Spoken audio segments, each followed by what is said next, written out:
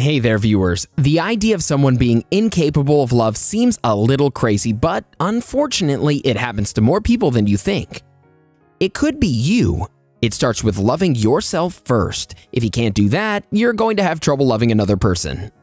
In today's video, we're going to talk about the telltale signs a person is incapable of loving someone.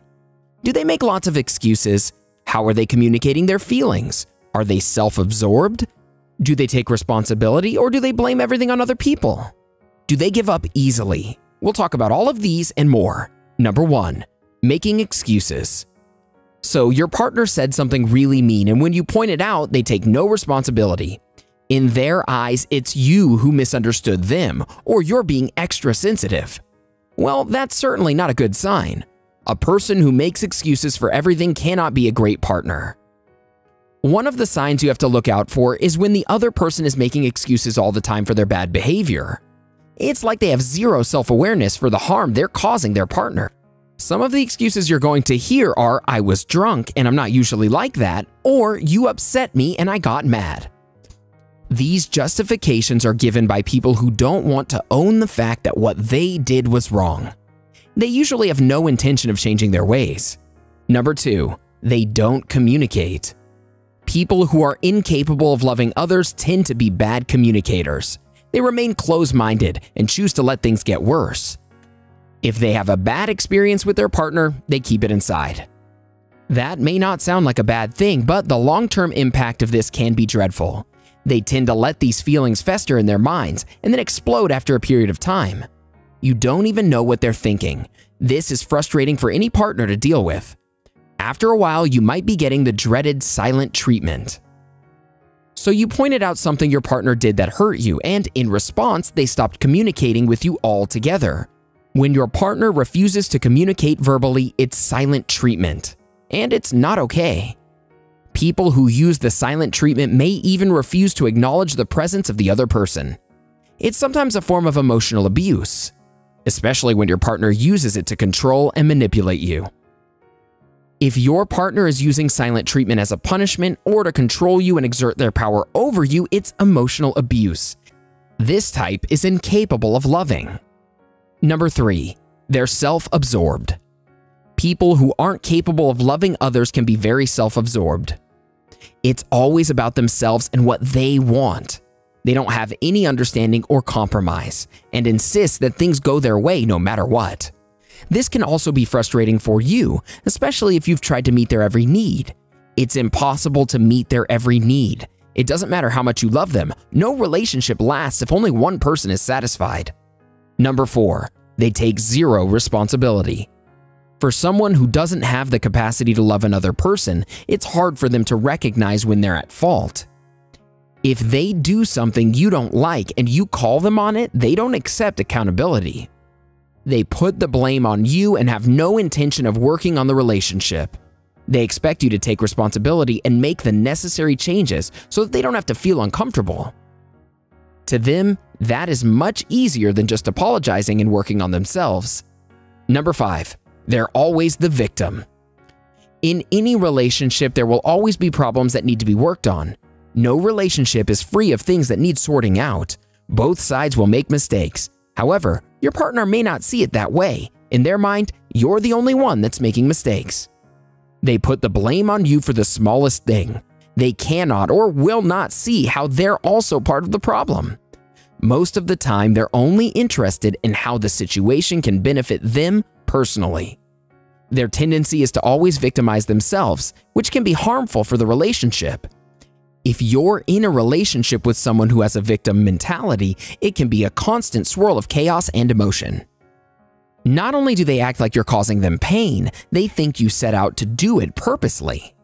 They will never give you the benefit of the doubt. Number 6, they give up too easily. Like I said, relationships, they require work. If your partner has no interest in you, they won't put any work in. They're happy as long as things are going well. As soon as something is wrong, they tend to give up quickly without resolving the issue. This is especially true when the relationship isn't benefiting them. They'll break up with you as soon as they lose interest or find that there's no purpose to be served by continuing on with you. Before we move ahead, here's another video you might like. Watch and learn more about the changes in your body that need immediate medical attention. Now back to our discussion on people who are incapable of love. Number 7. Not interested in growing. A person that is incapable of love is also incapable of growing as a person. They have no interest in self-development and would rather think about how they can be rewarded. They'll even stop recognizing your needs over a period of time. These people tend to have a shorter span of attention. You'll see this as time goes on in your relationship. They're fully satisfied with themselves and have no intention of changing anything about their personality. They won't always tell you this, but their actions and behavior will say it for them. Number 8. They're closed-minded. Another important characteristic you need to look out for is their unwillingness to open their minds to other perspectives. They tend to be stuck in their ways and will not bend for anyone. When they like something, they like it. They don't want to change things because their partner wants it. If they have a certain interest or a particular type of view, nobody can tell them otherwise. Number 9. They withdraw their emotions. Any relationship needs physical and emotional investment from both parties. This is how they work. But partners who don't love you will withdraw their emotions once they feel the relationship isn't working. The worst part is, we don't at first realize that this is what they're doing, but after a while it becomes pretty evident. While you're putting in effort to keep the relationship going, they just seem to not care anymore. Number 10. They're more interested in the opinions of others. While this may seem strange, people who are incapable of love actually worry about what other people are thinking of them. Instead of focusing on how their partner feels, they're more concerned with how their friends perceive their relationship. If someone loves you, they'll ultimately ignore the feelings of outsiders. They don't care if someone doesn't like who they're with. They only care about how you feel. Number 11. They're usually unhappy. It's really no surprise that these folks are usually unhappy people. When you point it out to them, they usually get really annoyed. This only proves your point further. A person who's self-absorbed and angry is usually very insecure. They have no idea who they are as people, making them miserable. This puts a lot of pressure on you, as you feel like you need to make them happier. Number 12. They suffer from emotional deprivation disorder. If the things we've described sound like your partner, they may suffer from a syndrome called emotional deprivation disorder.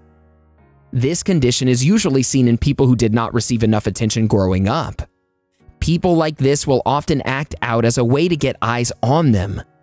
They may get into a relationship solely for the constant attention. They tend to be emotionally stunted and are incapable of maintaining a healthy relationship. This is because they never received the education necessary to do so. They tend to not think about their partner's needs, hurting all their adult relationships in the process. Interested in knowing more about love and relationships? There's so much information to unlock on the subject. Let's keep the conversation going with a couple more videos, shall we? Here's what you need to know. Check out how to tell if it's lust or love. You should also watch what happens to your body when you fall in love. Go ahead, click one, or better yet, watch both and learn more about love and relationships. Did you know about any of these 12 signs before watching this video? Let us know in the comments below.